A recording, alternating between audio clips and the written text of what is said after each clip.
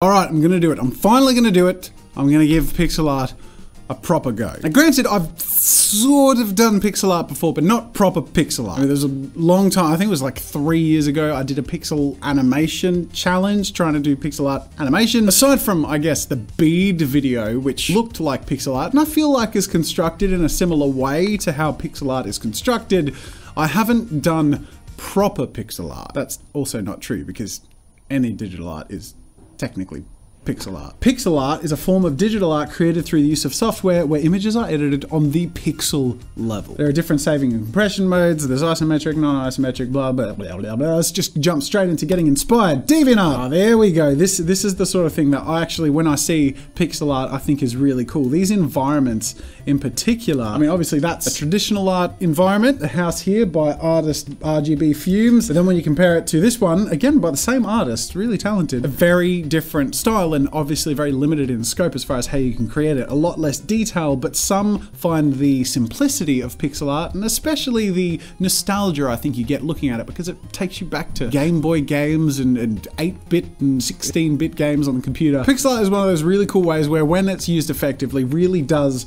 make use of minimalism and aesthetic and nostalgia to just make something really pretty. Also, DeviantArt, I'm reminded, is a very strange place at times. I feel like exploring the dark, weird places on DeviantArt should be a video on its own. Let me know what you think in the comments.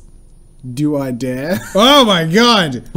Okay, that's for another time and place. I want to see what is a good introduction to pixel art and also how to make a great pixel art character or environment. I really love that isometric style, so I'll dive into a bit of that. But as this video is my proper dive into pixel art, I want to see what proper pixel artists use. What are the pixel art industry standards or the community go-tos that would be beneficial to learn about and try out today, which is why I'm excited this video is sponsored by Skillshare, because they have some pixel art courses, so I'll have a bit of a guided hand in that way. And the benefit is, as there are a variety of classes, they also show using a variety of programs on how to make pixel art. Now, if you haven't checked out Skillshare, they have over 30,000 classes in illustration, drawing, design, and more. They are a long-time friend of the channel. So if you are interested in developing one of the skill sets that you have, that you want to improve on, or learning something new, I encourage you to check out Skillshare, and to do so, they have actually provided you with 2 months of free premium Skillshare membership. So I'll put the link in the description. Go check them out for free for 2 months. There are many thousands of other courses on Skillshare, from business to illustration to how to build an Instagram following to how to edit and use lighting to how to do pixel art. They have a great way of participating in classes and getting feedback from your fellow students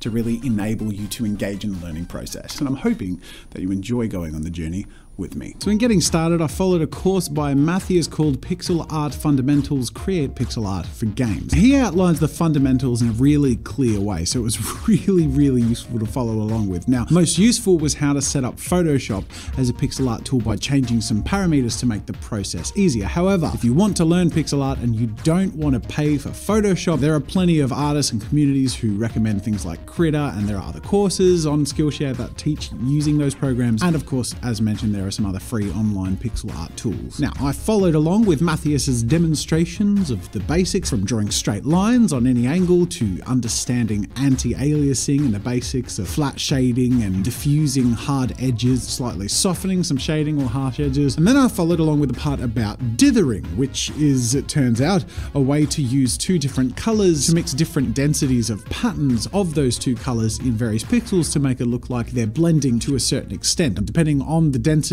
of the pattern, it also of course affects how strong the color looks or how much towards one color it looks like it goes. So this can be used to create some cool gradient effects or to soften the edges of some shading. Now, it's worth mentioning this because I did follow along and do the dithering that he demonstrated in the video, which was really worthwhile because it definitely came in useful later, especially when putting together my final artwork. Now, towards the end of the lessons, he demonstrated how tile sets work, and his class project was to participate by making a tile set and a character of your own. So thought I'd join in. I rolled up my sleeves and I got stuck into it, starting off with an isometric grid. Now, there are plenty of different ways to present pixel art environment, from top-down to orthogonal or planimetric. However, I've always found isometric game art to be super satisfying, be it games like Roller Coaster Tycoon or the early version of The Sims. However, I think my appreciation for it probably stems back to my obsession back in the day with the Diablo games, Diablo 1 and 2 especially. And with the recent announcement and trailers for Diablo 4 having just come out, I thought it would be fun to attempt a tile set and character inspired by Diablo, imagining what the game might have looked like if it were developed for the SNES.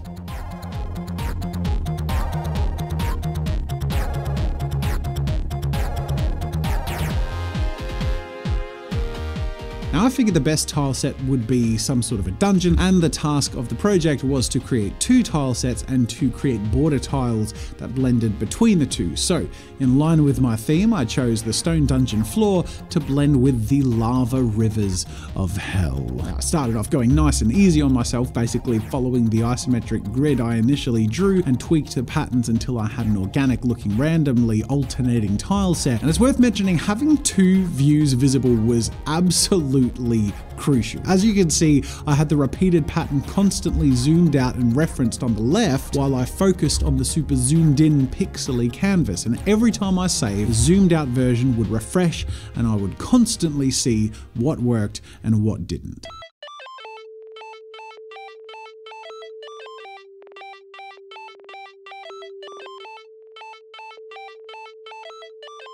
Next came the lava, and I followed a similar method, but this time I sort of drew a wavy grid for the lava flow, referencing my isometric grid lines so that I had something to anchor myself to, specifically where the pattern would stop and would loop with the other side of the tile. But otherwise I kept my lines really wavy and organic. Then I broke it up with some lines in between and generally just sort of made it a bit more flowing, and then it was time to get stuck into the shading to make it look as lava-y as possible.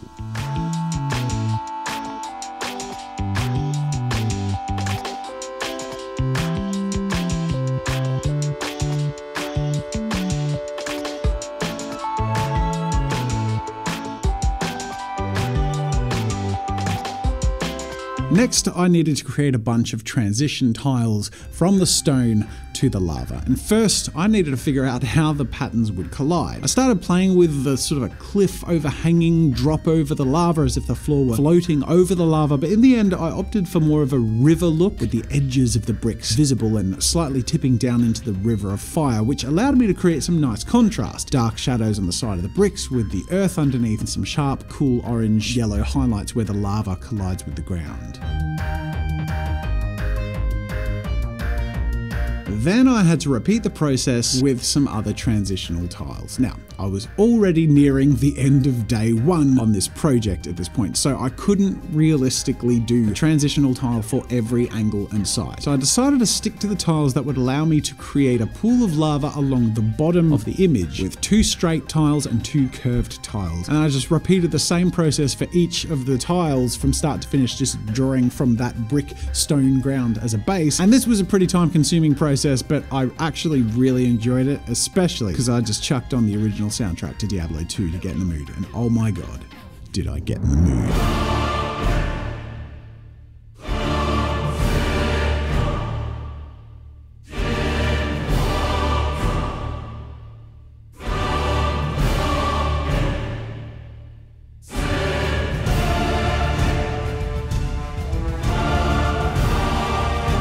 With the tile set finally at a stage I was satisfied with, I laid out the edge of a lava river in the dungeon map style and then got started on some props. Now, for this I followed a different course, namely making an item set in pixel art by Simon Sanchez on Skillshare, a short but sweet and straight to the point class which I followed closely when creating my first potion, with some minor tweaks to suit my scale and the isometric view. Then I moved on to trying to make a prop without any references. And of course, what would any RPG or dungeon be without the most important of all features, epic loot?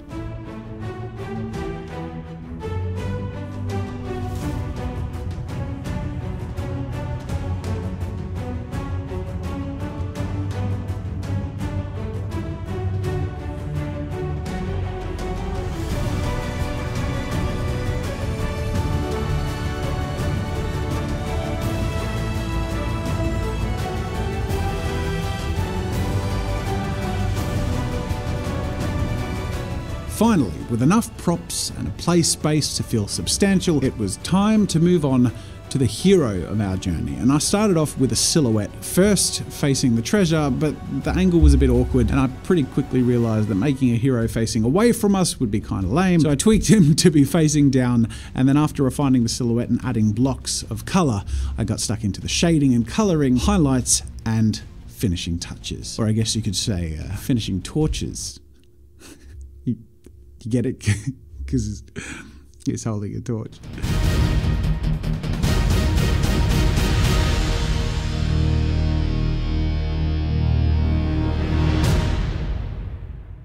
Oh my, it is truly dark in hell, and very spooky. But hey, check this out. There's epic loot. Hooray! So here it is. This is my finished pixel art creation. I'm really proud of this. The crazy thing is, and I only just realized this is super zoomed in. This is what it looks like at 100%. I guess when you work on a per pixel basis, you forget how small everything is. Now I did compose it to be like an image. I wanted it to feel like a final scene or part of gameplay or whatever, but because I took inspiration from Diablo, and that obviously has a very sort of vignetted aesthetic and a very dark tone, it ended up sort of sapping a lot of the clarity and color out of the actual parts. So I separately laid out all of the parts there just so you can see the tiles I created individually, the little props over here, and then the character himself. Now, I actually want to save this and submit it. I spent so long on this, I feel like I need to put it out there. So I want to blow this up, but if I do this just at a guess, let's say 1000 pixels, and by the default expansion settings, you can see it sort of starts to look a bit fuzzy. But I'm going to use a bit of logic here. I'm going to multiply the size by 4. In theory, that means 1 pixel will turn into 4 pixels. Maths. Yeah. And though it's still fuzzy, if I set quality from bicubic to nearest neighbor, look at that, nice and crisp expanded pixel art. That actually worked perfectly. I've learned stuff today. Now this was the class that I spent most of the time in and followed the most to get the result I had, because it taught me about backgrounds and characters. So I'm gonna go ahead and submit my project, Diablo from the SNES era. Let's just frame my image. There you go. Boom. Oh hey, that's my first project submission. Check this out on my Skillshare profile. You can see aside from the classes that I've taught, which I highly recommend you check out. Down here we got my projects. That's my first project. I am way too happy with how that turned out. That was really fun. I'm gonna go ahead and heart my own project. Because sometimes a little self-love is important.